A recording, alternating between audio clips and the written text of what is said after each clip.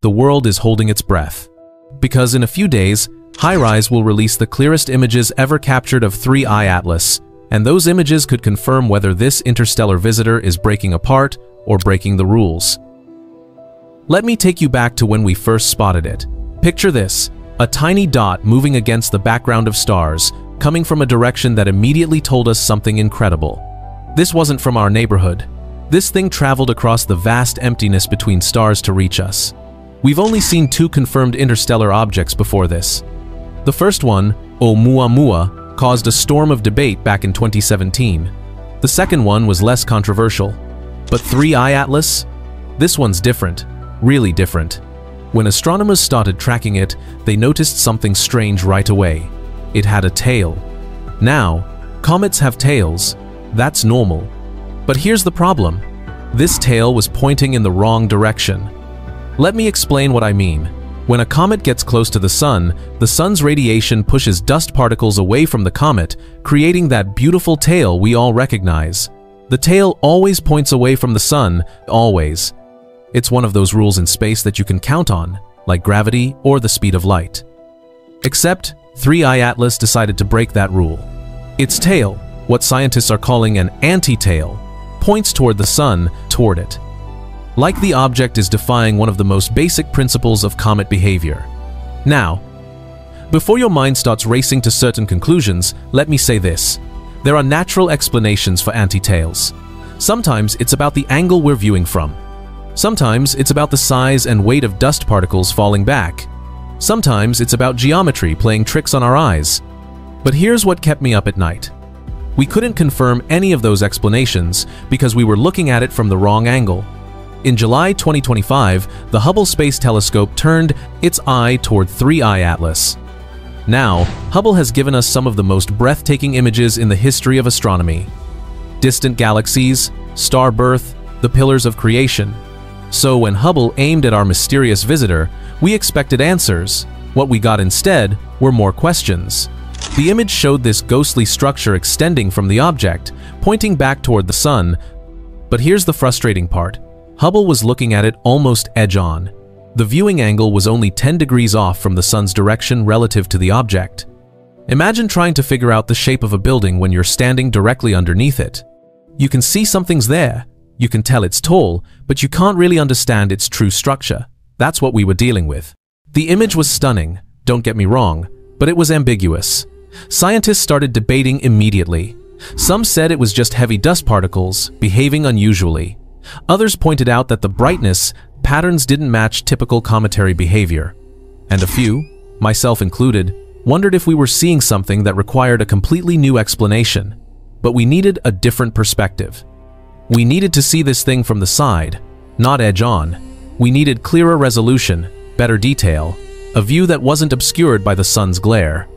And then someone realized, we have a camera already in the perfect position. Not on Earth, not in Earth's orbit, but 140 million miles away on Mars. The Mars Reconnaissance Orbiter has been circling Mars since 2006. On board is something called HiRISE, the High-Resolution Imaging Science Experiment. It's the most powerful camera we've ever put around another planet. And on October 2nd and 3rd, when 3I Atlas passed within 18 million miles of Mars, HiRISE was watching. Now here's where it gets really interesting. From Mars's position, the camera had a side view of the object, not edge-on like Hubble, a clean, unobstructed, side-on perspective. Plus, HiRISE has 3 times better resolution than Hubble for this particular observation. Think about what that means. We could see the anti-tail's true structure. We could measure the jets coming off the object. We could determine if the brightness was concentrated in one spot or spread across multiple fragments.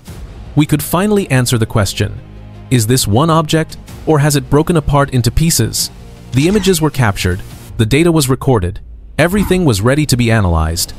And then, nothing. For 43 days, those images sat in NASA's servers, unreleased.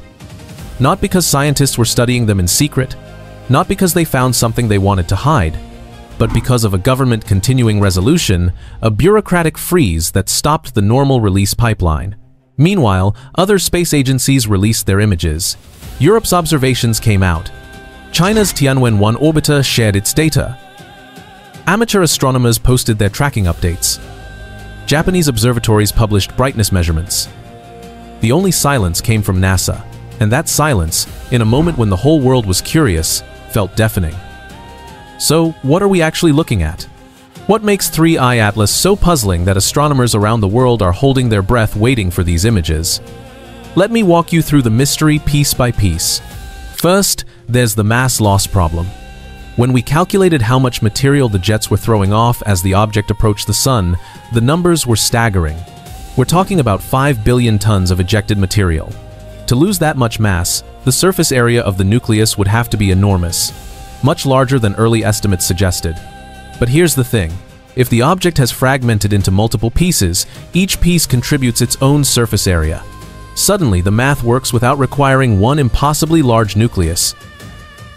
The HiRISE images could show us faint subnuclei, separate objects, traveling together in the same orbital path, discrete dust plumes coming from different sources. If that's what we see, then we're not talking about 3I Atlas anymore. We're talking about the remains of 3I Atlas, an interstellar visitor that got torn apart by the Sun's gravity and heat. But what if the images show something else? What if there's no fragmentation? What if the jets appear coordinated, all originating from a single concentrated point? What if the brightness doesn't spread out like we'd expect from a cloud of debris? Then we have to consider alternatives. And some of those alternatives are uncomfortable for traditional astronomy. Here's what I mean. Natural jets from comets are chaotic. They vent gases randomly as ice sublimates unevenly across the surface. They sputter and fade. They don't follow neat patterns. But the jets from 3I Atlas, if they're coming from a single intact object, would be some of the most powerful and organized we've ever recorded. I'm not saying it's artificial. I'm saying the structure of what we see will tell us which explanations survive and which ones we have to abandon. Science isn't about jumping to conclusions. It's about eliminating possibilities until only the truth remains. The anti-tail adds another layer to this puzzle. If it persists in the side view images, if it shows structured curvature or unexpected brightness patterns, then we're dealing with something more complex than solar radiation pushing dust around. Maybe it's unusual grain sizes. Maybe it's ion interactions we don't fully understand. Or maybe it's a mechanism that looks, from a distance, like directed propulsion. One bright pixel in these images could tell us the difference between a 500-meter rock and a 5-kilometer fragmenting object. And in astronomy, that difference changes everything. Now, while we wait for 3I Atlas to reveal its secrets, there's another giant moving through the outer solar system, and this one makes 3I Atlas look tiny. Its name is Bernardinelli Bernstein, nicknamed BB. This thing is over 100 kilometers wide. That's bigger than Lake Erie. It's 10,000 times more massive than 3I Atlas, and it's coming from the Oort cloud, that distant shell of icy objects surrounding our solar system, left over from when the planets first formed. BB was discovered in 2014, spotted in archival images when it was 29 times farther from the Sun than Earth, almost as far out as Neptune. It won't reach its closest approach until January 2031, when it'll pass just outside Saturn's orbit. Here's why I'm mentioning BB. Because it behaves exactly like we expect. It's sublimating carbon dioxide and ammonia as it warms up. It's following all the rules. It's predictable, slow, and chemically normal. A textbook Oort cloud comet. The contrast is important. BB shows us that our models work. Our understanding of comets is solid when we're dealing with typical objects, which makes 3I Atlas even more significant, because this visitor doesn't fit the pattern. It's the anomaly that makes us question, makes us dig deeper, makes us realize there's still so much we don't understand. Science advances in that gap between what we expect and what we observe. BB teaches us the baseline. 3I Atlas shows us the exception. And somewhere in between lies new knowledge waiting to be discovered. In a few days, the HiRISE images will be released. When they appear on public servers, astronomers around the world will analyze every pixel. Every brightness gradient will be measured. Every tail angle calculated. Every jet traced back to its source, every anomaly cataloged and debated. What we learn in the next week might define how we understand interstellar visitors for decades to come. But here's what matters most. The truth will come from data, not from narratives or gatekeepers or predetermined conclusions. When the universe hands us a puzzle, we don't hide the pieces. We put them on the table for everyone to see. 3I Atlas isn't a threat. It's an opportunity. A chance to learn something new, to be humbled by how much we still don't know. And maybe, just maybe, to take one small step toward answering that oldest question. Are we alone? Think about it. A camera orbiting a planet we haven't walked on yet is about to give us the clearest view ever of a visitor from another star system. That's the world we live in now. That's how far we've come.